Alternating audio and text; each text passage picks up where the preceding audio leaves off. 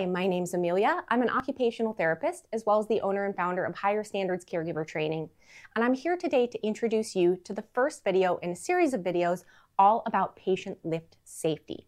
Now, patient lifts are also called Hoyer lifts. Hoyer is actually a name brand, and it's basically become synonymous with patient lifts, and so the two terms are often used interchangeably. But the reason that we want to bring you this series is there are a lot of misconceptions and myths about how to safely use a patient lift. So we want to do our best to help try to dispel some of those. So what we're going to be talking about today is actually use of the brakes on the Hoyer. Now this can be very confusing, and it is actually one of those things that can be a complicated decision to make about when to use the brakes and not to use the brakes. But often people are trained that 100% of the time when they are lifting someone with the lift, that the brakes should be on. In fact, that's actually not true.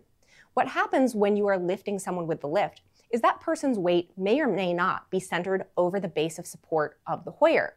If it's not centered over the base of support and those brakes are locked, then what can happen is the Hoyer can actually tip, causing a very severe injury both to the person being lifted and also potentially to the person who is operating that lift.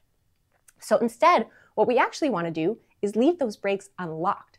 And the reason is that way the Hoyer itself, or the patient lift, can actually roll and recenter the weight of the person over the base of support so that the lift then does not tip. If you have more questions, if you want kind of a more comprehensive soup to nuts on how Hoyers work, their functions, their parts, safety issues, then we offer a complete online course at Higher Standards Caregiver Training that you can check out right now at higherstandardscaregivertraining.com.